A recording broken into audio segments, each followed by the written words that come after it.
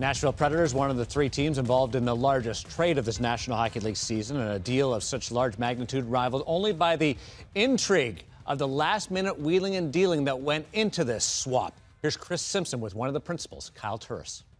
I want to take you back to the weekend of the trade. It was on and then off and then on. I mean, for you and your wife, what were those few days like?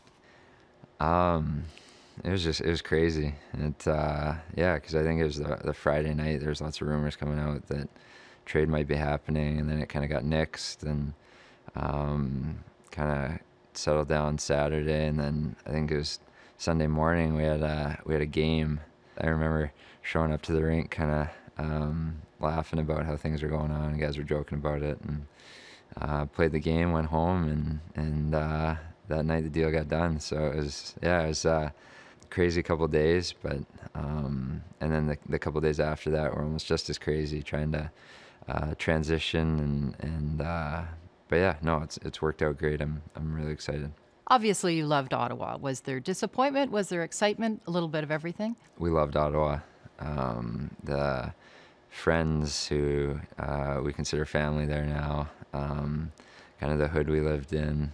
I mean, playing in that organization is a great spot filled with great people, my friends on the team. So, I mean, all that kind of goes through your mind. You said afterwards, after the trade had happened, that you felt management wanted to keep you, but Eugene Melnyk didn't.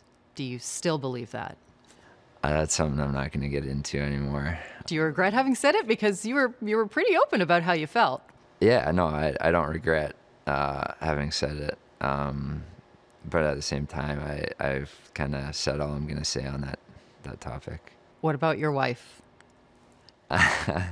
She did tweet out something that certainly made headlines at the time. I was on the ice, and I think she was very emotional about things that were going on, and you know, it's. How did you find out that she had tweeted? LOL? I actually found out from Kevin, our PR guy with the Preds, after the game. But you know, I mean, it's something that was small that she kind of voiced her opinion, and which she has every right to do. She has every right to do, and she's a very supportive wife, and I love her very much for that. And I think we're going to leave it at that.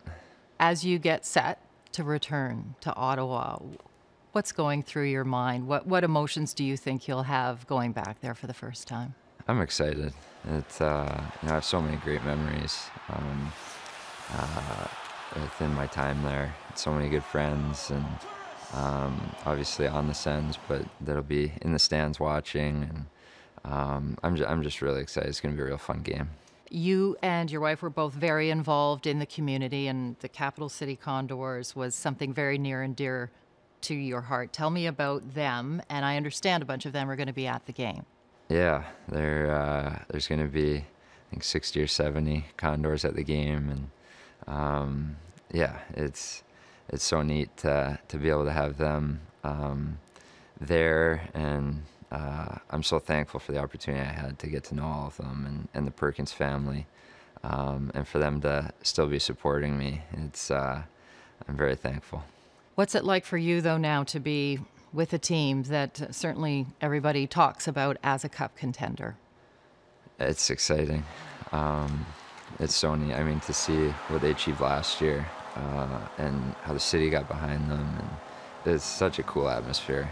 It's just the chance they have during the game, and how loud and energetic the building is, and yeah, to see the support that we have within the city, it's really special.